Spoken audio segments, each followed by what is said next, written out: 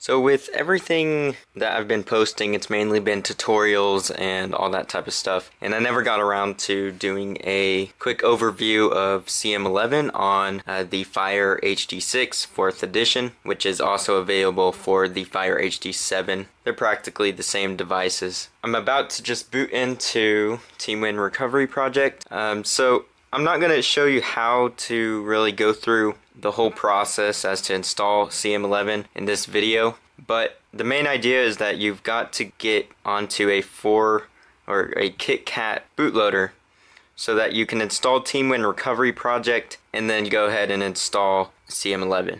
So you can do this a couple ways. The way I just did it is from using the AFTV2 tools, which allows you to write directly to the device from the preloader so that you can install the bootloader and the recovery. It takes about an hour total. I'll leave a tutorial for that. I actually just made a video showing how you can unbrick the Fire HD6 with that method, but the problem is that with the latest Amazon update, they've blocked the preloader command. So if you're on the latest firmware, unfortunately it won't work. So if you're on the latest firmware, you're going to have to downgrade to a 4.0.3, and you can downgrade by going into the default recovery and doing the ADB sideload command whenever you get into sideload mode from the default recovery. What we're going to do right now is we're going to go ahead and install CM11. So I'm going to transfer these files. Let's go ahead and transfer over the necessary files.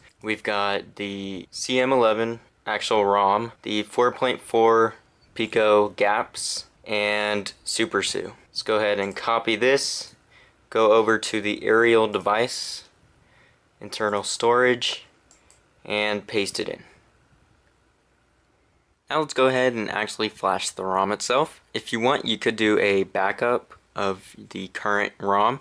I'm not going to do that. But what we're going to do now is just wipe the Dalvik cache, data, and system, and press back. Now go into install, and from the SD card scroll down to the bottom, choose the CM11 zip itself, and choose flash. And this will take a little bit of time to install the ROM. Alright, after it is finished installing, we can go ahead and press back, and let's go and install Gaps, Google Apps. Take a little bit of time as well.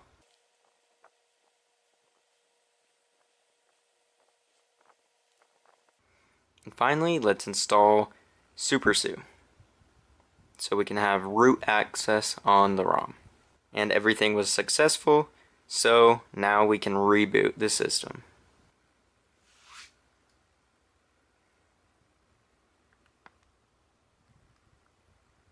Here you can see the loading screen that CyanogenMod has been installed and is booting up.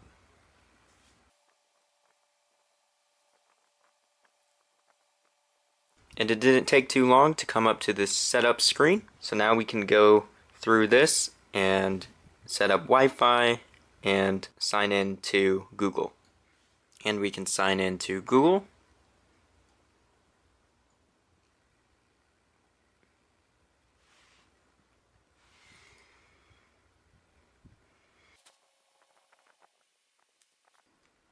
Now the setup is complete. So there are some slight problems with this ROM. Mainly the camera doesn't work. If you try to take a picture, it's just gonna freeze up. And the OMX for video is not working properly.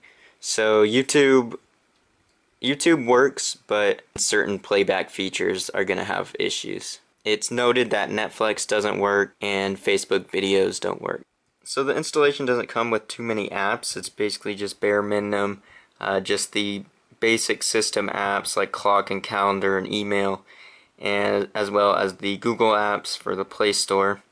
And since it was Pico, it only did the Play Store, and the other Google backend type stuff.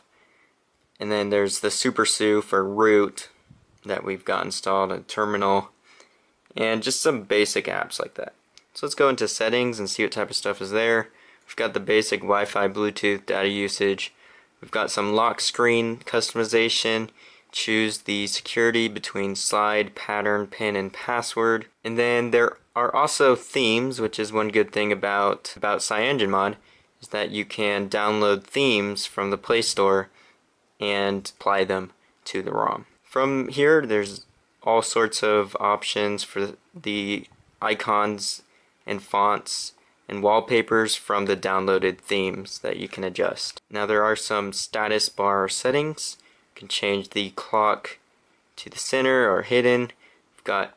We can adjust it from circle to text for the battery, or hidden or portrait. We've got brightness control for the status bar, so you can go like this and just adjust the brightness. Notification drawer, this would be the notifications in the panel, just some settings. There's quick panel settings. You can have quick pull down from the right or left, so right now it's for the right, so if you swipe from the right it pulls it down all the way instead of just opening the notifications. It opens the tiles. You can adjust the tiles here, adding new tiles. There's a bunch of new ones in here, and you can move around these tiles which are in your status bar.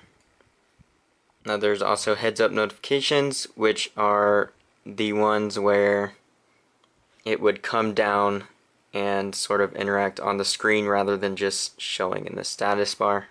You can also have a quick access ribbon in the status bar so that you have some options here as well as in the tiles. Got basic sound settings, and you can use a DSP manager. For display, we can add rotation for 180 degrees. You can change font size, daydream. Now in buttons, one thing I like to adjust is in the power menu. You can add screenshot. Here you can just see all of the things on the power menu. We can also adjust the quick launch shortcuts from the home button. So down here we could make it kill the app. From here we could make it select application. You can choose between all these different things. Select an app like the Play Store. And over here you can make it do something as well. So whenever you hold up on the home button, you have those options there.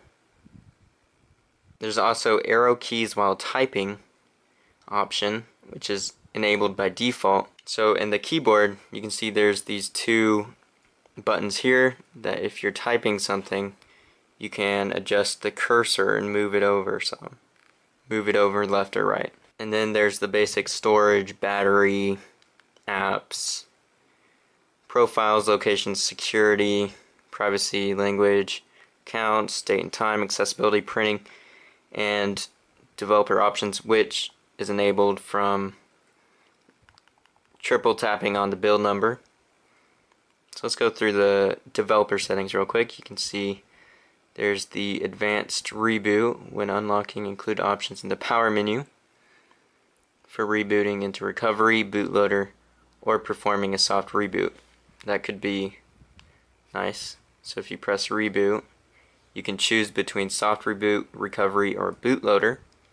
You can enable power menu bug reports, show touches. It's pretty common. Most of these are pretty common options. Most of the performance options aren't going to work, like the processor options. It's most likely not going to work with a locked bootloader like we have. Well, I mean, there's not too much to it.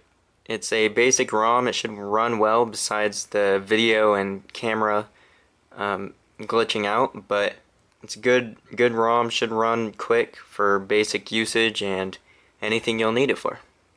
Thank you all for watching. If you like these types of videos, please subscribe.